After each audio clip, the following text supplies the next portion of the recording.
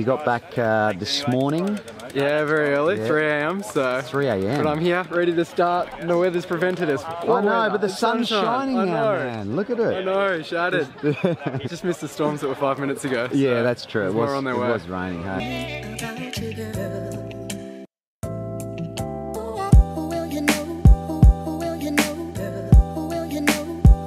G'day, good humans. Saturday afternoon here in Melbourne.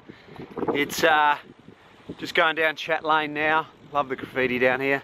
But yeah, Hannah and I have been in bed all day. She's had a big night on the booze last night. She had a Christmas work party. And I got up and did the hell ride this morning, but had a bit of an arvo nap. Just going to get some food now. It's about 40 degrees Celsius here in Melbourne today. So if you're from overseas, Google that for Fahrenheit. But it's pretty hot.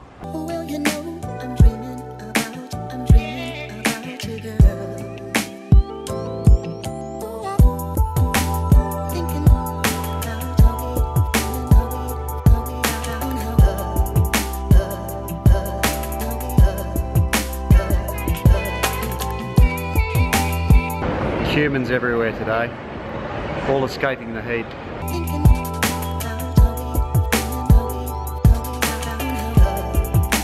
Usually in Melbourne we're complaining about the cold weather, but today, man, it is so hot, it's almost oppressive. There was, the shopping centre was packed because I think people were just trying to escape the heat. And you could see there was a lot of hot and bothered and sort of grumpy people in the shop, so it was good to get out of there.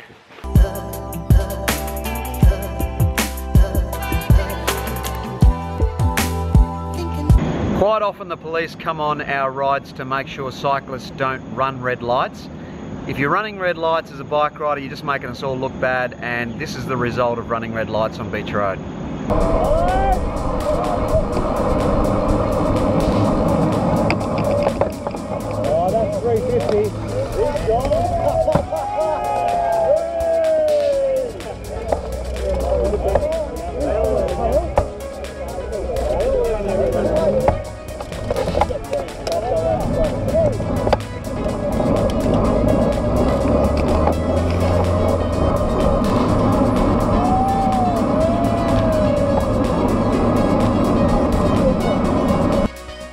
So this is coming into Oliver's Hill just as we come along our group ride to Frankston, just on the other side of Frankston. A couple of boys here moving forward, and we're quite far at the back, so I thought I'd follow their wheels just to get up the front. When you go into a climb and you know you're going to suffer a little bit, it's always better to start at the front of the bunch, and that way as you start to blow, you can sort of creep back towards the back of the bunch and you can still stay in contention. You can see we've popped up to nearly 800 watts there. And the climb hasn't even started yet. This is where it sort of narrows up a bit from the main highway into a single lane. And you can see Simon Clark sitting on my wheel there, Orica Green Edge. This is about the only time Simon will ever sit on my wheel. Absolute honour to have him sit on my wheel for at least 10 seconds. And then he shoots off and probably pushes out 1200 watts for the rest of the climb. See one of the boys having a bit of fun here. But yeah, we're sitting on between 500 and 800 watts. It's a tough little berg, 9–10% gradient, and you really suffer because it's about a minute to a minute and a half effort, and you can see some gaps starting to open up here. And this is the thing, you've got to pace yourself. I've probably gone a little bit too hard too early, and now I'm really starting to suffer and just losing contention of some of those guys up the front there. But again, that's why you got to pace yourself on these climbs. You just got to not put out too much wattage. Maybe 500 watts would have been a better way to start this climb, and then sort of try and sustain that. And you can see I've blown now, letting go of the wheels, just knowing that the whole bunch is strung out. I know that I can creep towards the back of this bunch and then jump onto the back markers, and I'll still remain in contention. There's Mark Lambrew just giving me a little shimmy along.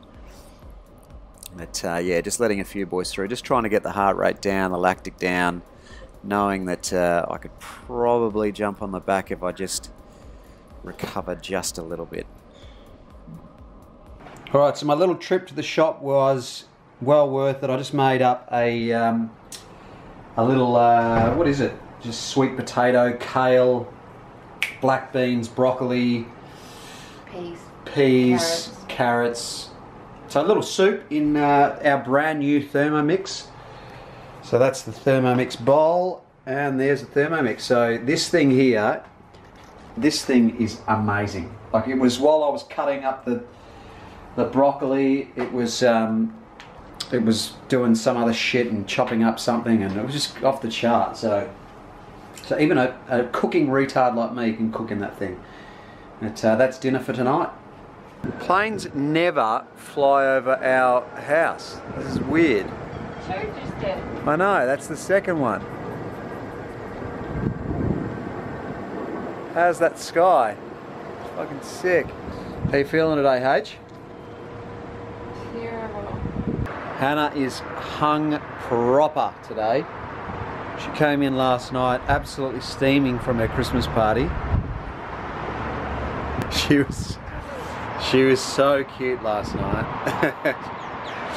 She's telling me I'm not allowed to tell you this thing that she did, but I've got to tell you. She came in, I think she threw up in the street, and she came inside and she was like, oh, my throat, and she started crying like she was so drunk. It was so good. Like, it's not funny unless you... It actually is funny. It's not funny. It is funny. How are these beanbags? Amazing. Just heading over to a Christmas party now. It's Saturday night. Just about to get dark over here, so should be a few laughs with a few good crew.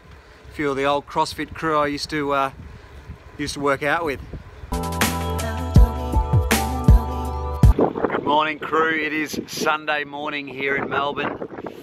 Had a Christmas party last night and feeling a little bit seedy. Had a few vodka sodas. And still didn't keep me from getting a hangover. But Hanny and I are just going to go for breakfast and try and make ourselves feel better when we nearly crashed.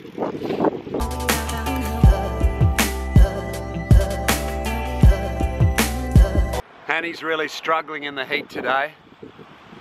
So we're going to go to, we're creatures of habit, so we're going to go to our Old Faithful cafe.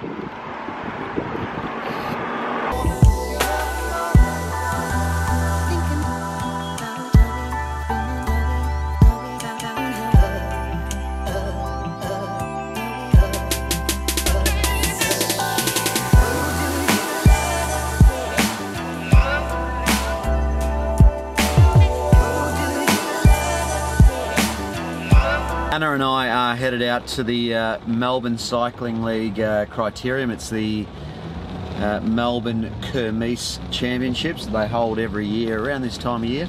So some big hitters are racing, but absolutely shocking weather. Have a look at this. I mean, it's quite hot outside, but it is pissing down.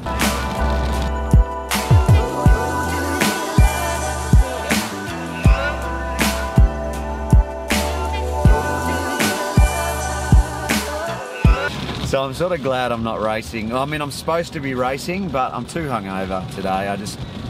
I really can't be bothered racing. I mean, I couldn't be bothered racing even if the weather was absolutely perfect. So we're just going to go out and spectate it and probably put the GoPros on someone's bike. But if it's raining, I'm not sure what they'll do. So we'll see.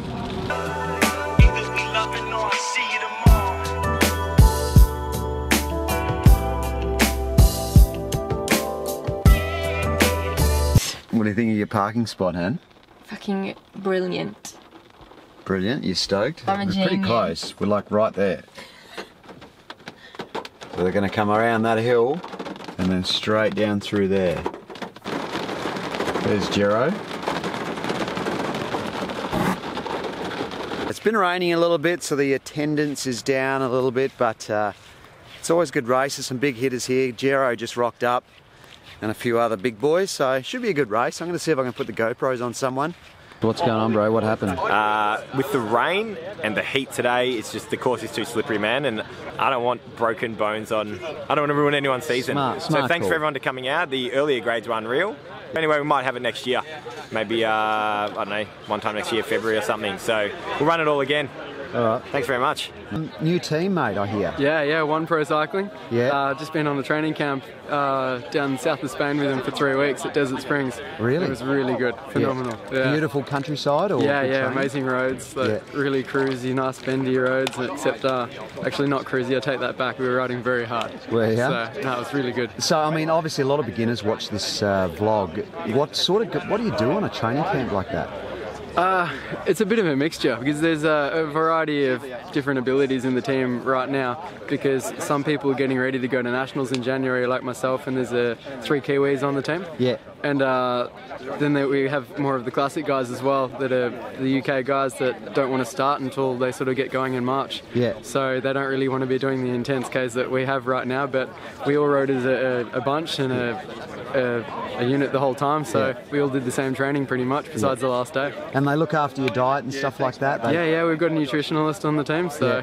So do you feel it's a really professional sort of outfit, this one? Oh, for sure. Yeah, it's fantastic. Yeah. Like, it's one of the most professional teams I've been on, so... Yeah, awesome, dude. So you're here to come back for the nationals, and so that's the Bay Crits as well. Yeah, start off at Bay Crits, then national champs, and then got Cadell's and Sunter on the cards, and hopefully I can get on the Uni SA team for Tour Down Under again. Yeah, you think that's a likely thing to happen, or? We just got to see how I go at nationals, I guess. Yeah. So. Yeah. You in good form at the moment? You think you go well? I've had a pretty solid 3 weeks now, so no, it should be good. Yeah. All right. No, that's good, bro. All right. Well, thanks for having a chat. No worries. Thank you. Cheers. Repeat. Did you race? Yeah. 20 minutes. And you just pulled. Yeah, okay. Anyone go down in your group? Yeah, a couple of guys. Yeah, something like that. 11 hours. That's good. It's all right. Everyone's all right, aren't they? I think so. What about you, Martine? Pardon? What about you? I didn't race. You didn't race? No. You going to do the Dandies? No. Too hot, I raced eh? yesterday. Good on So you. it's cruising today. Good stuff. That's unfortunate. It was raining pretty heavily when we got here, and so we ended up having to, they canned the race, which is a bit of a shame. But it's a bit hot anyway, you know, like it's a little bit steamy. So oppressive. So oppressively hot at the moment, so we're going to go home and just adjourn to the couch, I think. But it was good to catch up with Steele and have a chat with him. He's the national crit champion at the moment, so he'll be going into that race in January, the national champs, as the defending champion, which would be good. I'll hopefully get down to that race and get some footage. But I just chatted with him then, and he said he'd put the GoPros on in his next race, so that'll be awesome, because he's always at the pointy end of the bike race. Hannah and I are heading to a friend's birthday party. We're going to go have a couple of drinks with them. As someone who has their birthday on Christmas Day, I totally understand what it's like to have your birthday close or around Christmas time. And people are very busy. It's very hard to get people to your party. So Hannah and I are going, and we're going to hang out with Georgie and have a couple of beers. Woo! Happy birthday, Georgie!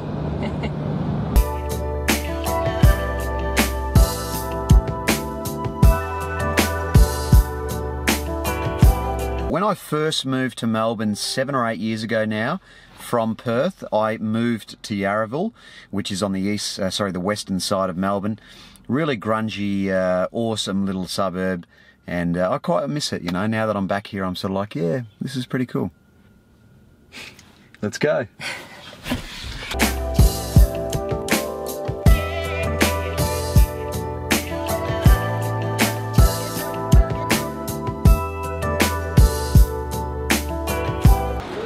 Babe, it's so hot. Shit started to melt in the windows. Dad joke. You know what you are, Hannah? The Whinger. You're a mad moose. Why do you call me a moose? That's me.